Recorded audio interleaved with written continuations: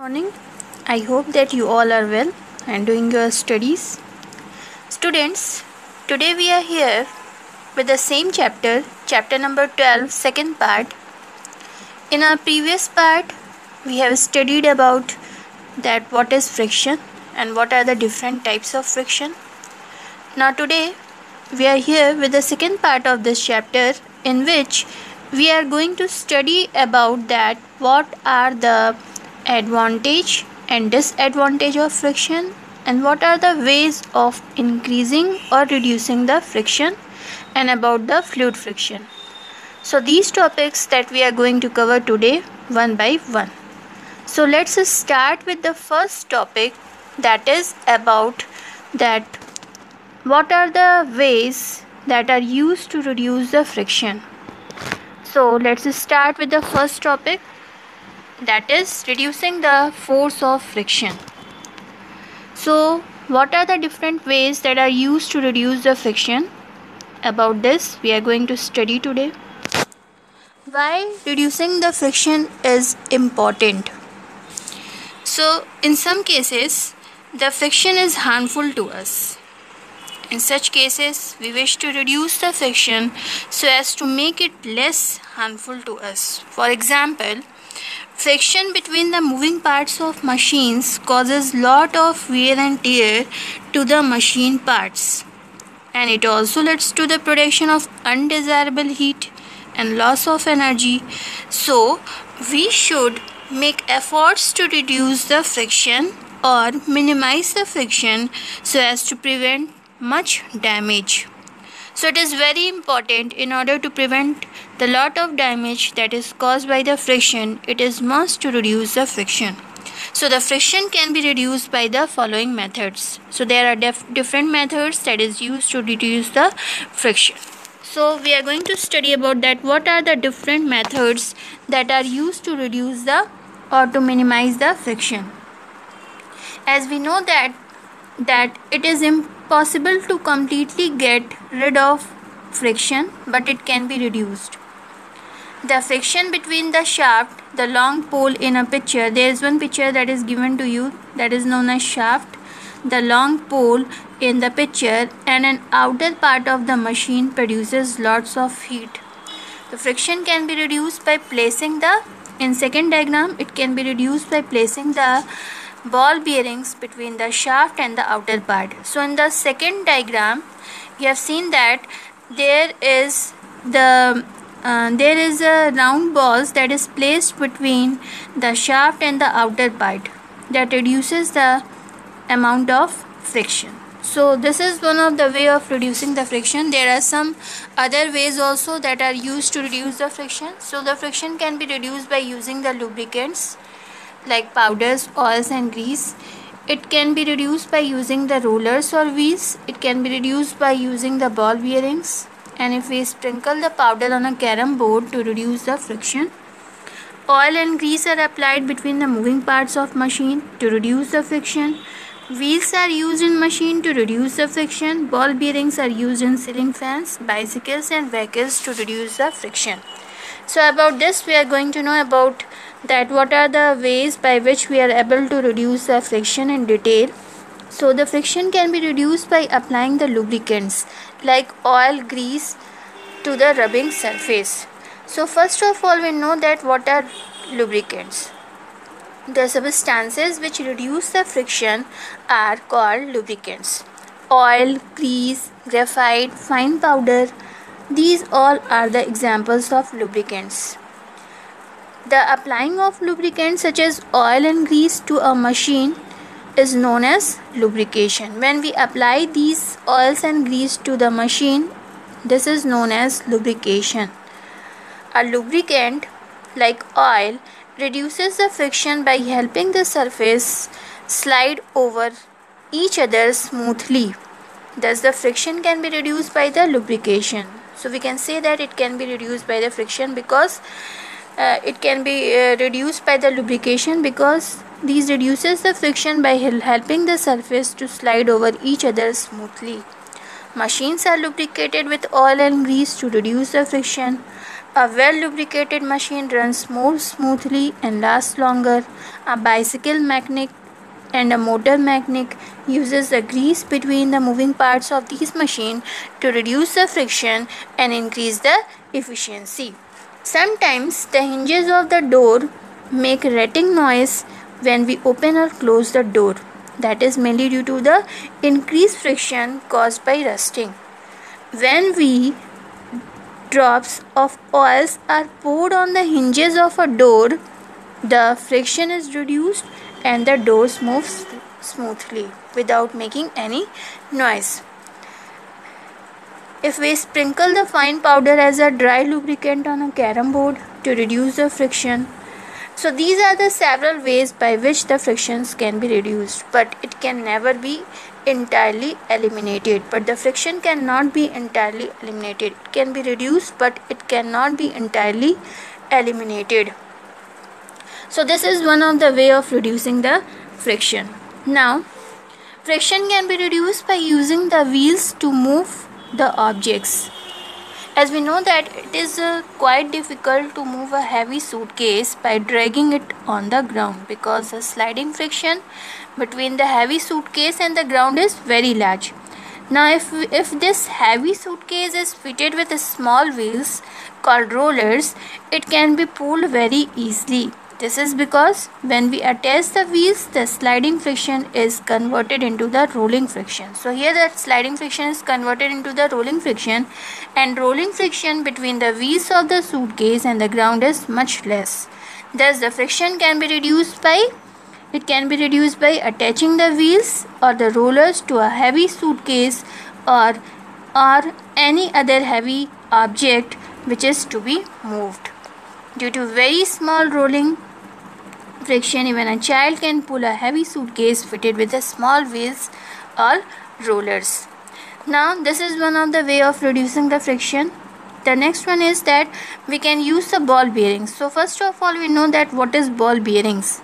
Ball bearings means it is a device which consists of a ring of small metal balls. So it is a device that consists of a ring of a small metal balls, and the small metal balls of the ball bearings can roll freely. Ball bearings are mainly designed to make the moving parts of the machine to roll over each other rather than slide. So what is the purpose of making the ball bearings? The ball bearings are mainly designed to make the moving parts of the machine to roll over each other rather than slide. The ball bearings is introduced between the two surfaces which have to rotate over each other. For example, the axle is fitted on the inner side of the ball bearings and the wheel is fitted to the outer side of the ball bearings. The ball bearings reduces the friction by making the two surfaces, axle and wheel, to roll over each other.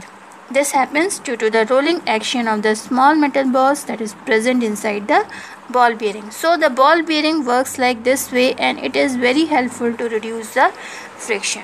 So it is a device which consists of a ring of small balls, and it is mainly designed to make the moving parts of the machine to roll over each other rather than slide. Now this is one of the way of reducing the friction. So these are the certain ways that are used to reduce the friction. For example, we can sprinkle the powder on a carom board. By sprinkling the powder on carom board, we are making the surface of the carom board smooth. So this is one of the way of reducing the friction. Oil and grease that is applied between the moving parts of the machine, that is mainly used to reduce the friction. Wheels are used in vehicles to reduce the friction, that I have already told you. I have given you one example also. And about the ball bearings, that I have told you that how the ball bearings are helpful to reduce the friction. So this is about the certain ways that are used to reduce the friction. Here there is one diagram that is given to you. This is the diagram of the second diagram is of the ball bearings. Now useful friction means we are going to study about the advantage of friction. We are knowing well that there are some advantage as well as there are some disadvantage of the friction. So here we are going to study about that what are the advantages of the friction. So the friction is useful for many of our daily activities. The daily activities that we are doing, it is very useful for our daily activities. It is possible to hold a tumbler due to the friction between the hand and the tumbler. If you want to hold something, then if there is no friction between the hand and that object, then you are not able to hold that things. So it is very important. So the friction is very important to hold any object. Friction between the feet and the ground. If there is no friction between the feet and the ground, in that case that you are not able to walk on the ground. So it is very important that there should be the friction between the feet and the ground. It is possible to write with a pen. How you are possible to write with pen or pencil? This is mainly due to the friction. If there is no friction between the tip of the pen and the paper on which you are writing, then you are not able to write.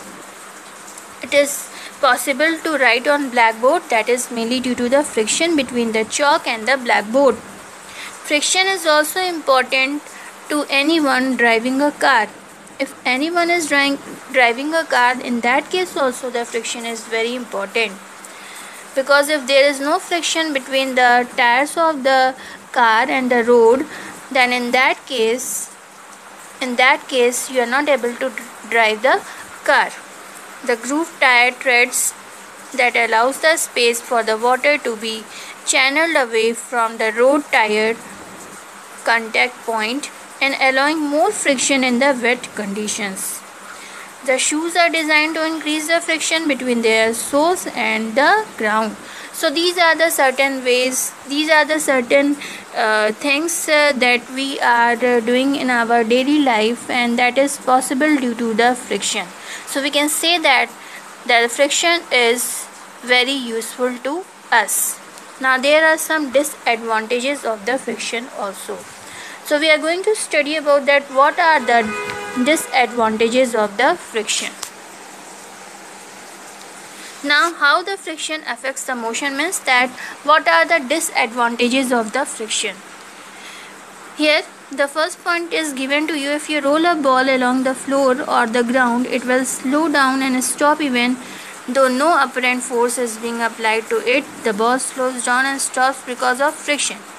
This thing that you have done, if you roll a ball on the ground, after covering certain distance, it slows down and ultimately it gets stopped. Even you are not applying any force on it to make them stop. This is mainly due to the friction. So it affects the motion of the moving object. Friction slows down the moving object. Friction occurs when the two objects rub against each other. When you rub your palms with each other, after some time you will observe that it becomes heated. That is mainly due to the rubbing. While rubbing, the heat is generated due to the friction. So a car that runs on a very rough rough surface on a road slows down due to the friction. However, on a smooth surface it travels fast, because on the rough surface there are more irregularities, there is more interlocking so between the two surfaces, so that's why it gets slowed down. And on the smooth surface the irregularities are less, interlockings are less, so that's why it moves smoothly on the smooth road. A smooth surface have very fine bumps, sand hollows, and there is a less friction on a smooth surface. A running object can glide or moving continuously with very little force. So how the friction affects the motion. So these are the certain points that shows you that by which the friction affects the motion of the moving objects. Now we are going to study about the fluid friction. So first of all we know that what is fluid, and then after we are going to know that what are fluid friction. So firstly we know that what is fluid. Those substances which are able to move or flow easily is commonly known as fluids. So the substances which are able to flow easily are commonly known as fluids. Fluids do not have fixed shape. Liquids and gases are the examples of the fluid because they can flow easily. The most common liquid around us is what? That is water. So water is what? Water is a fluid. The most common gas The mixture of gas around us is what? Air. So air is also a fluid. Water and air are the most common example of the fluid. Now we are going to study about that what is fluid friction. The friction whenever an object that moves through a fluid is known as, means when an object is moved through these fluids like water and air, there is a friction that occurs during that case, and that friction is commonly known as fluid friction. As we know that the air is very light, thin, yet it exerts a frictional force on the objects that is moving through it and which opposes their motion. When object moves through the air, it pushes the air out of the way and the air pushes back on the object. Thus the push of the air on moving objects creates the friction and which tends to slow down the moving object. Air exerts the frictional force on cars, buses, aeroplanes, rockets and birds, etc. moving through it.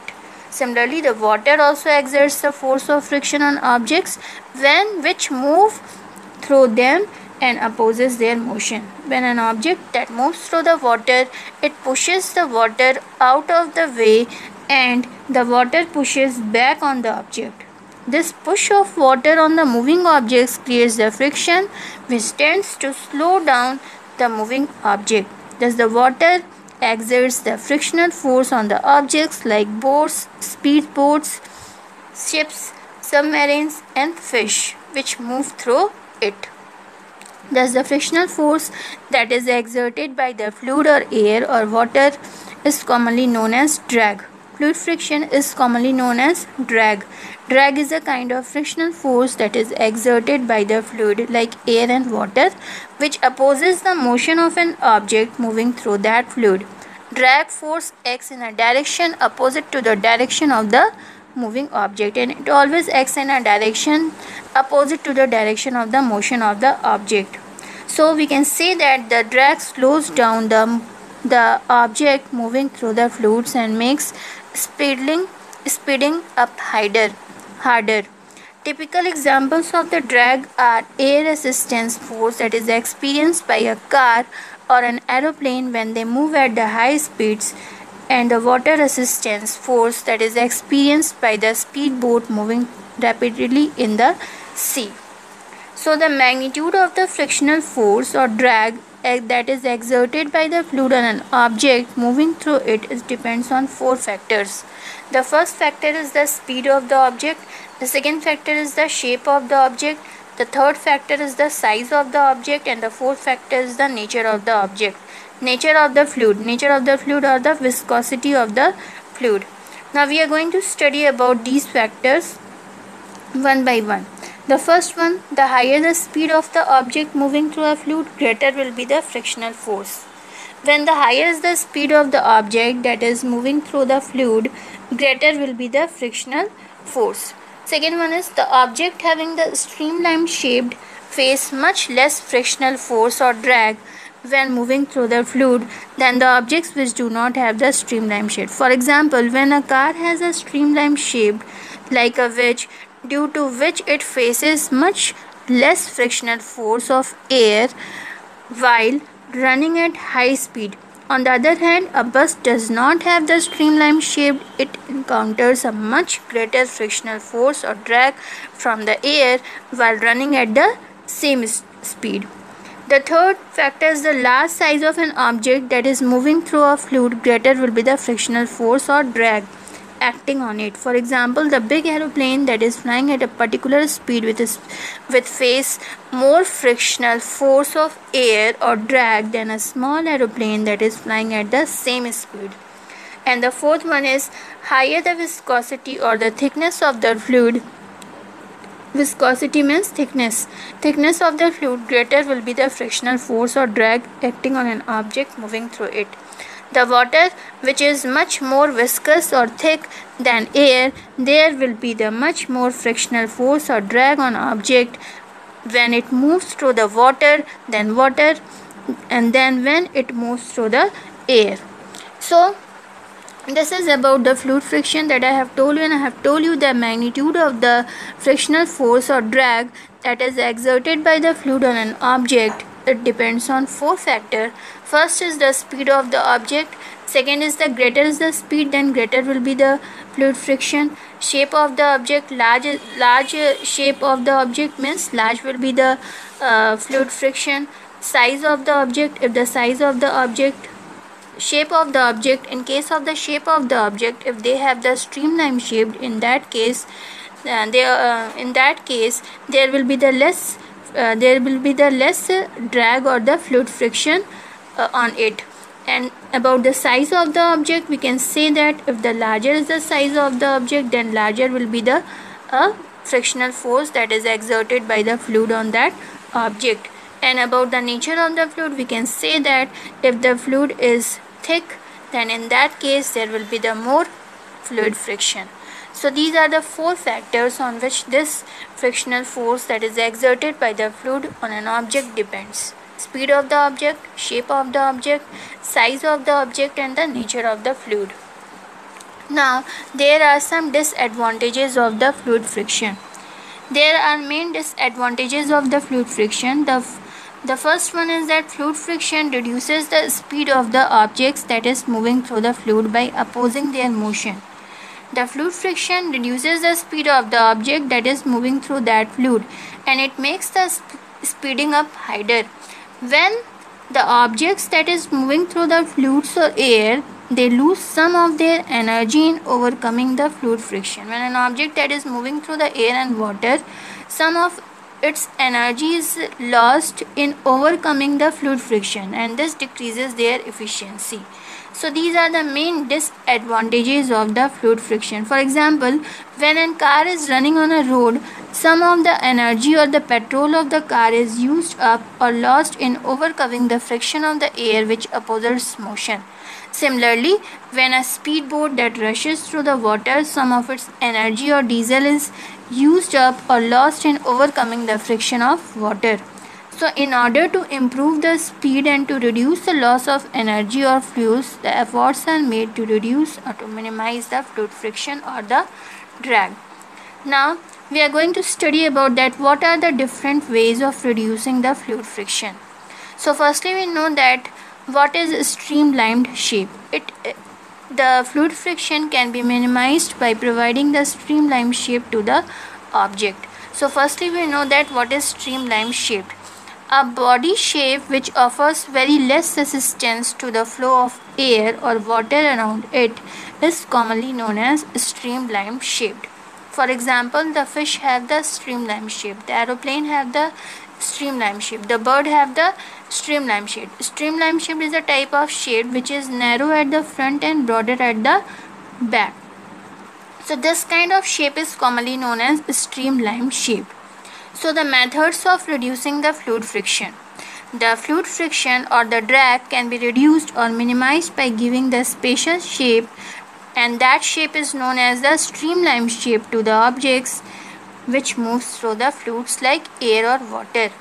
When an object having the streamline shape that moves very fast, then the fluid like air or water can flow or pass the moving object smoothly, reducing the fluid friction or drag. For example, the cars are built with a streamlined body to reduce the air resistance or drag that is caused by the air.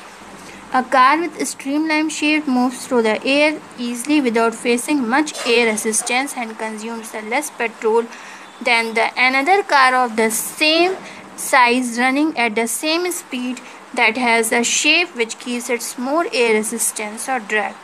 More streamline shaped of the car, less petrol will consume. So we can say that the streamline shape helps to reduce the fluid friction.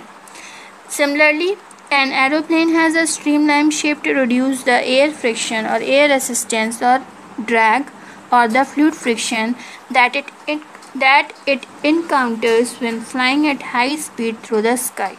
The shape of the aeroplane is similar to that of bird in flight. Both the aeroplane and the bird have the streamlined body in the middle and the two thin wings, one on each side of the body, and a tail. The streamlined shape of an aeroplane has been built by the scientists and the engineers, whereas the streamlined shape of the bird has evolved in nature, it is natural. In fact, the scientists and engineers got an idea for making the streamline shapes of various moving objects from the living things in nature, such as birds and fish.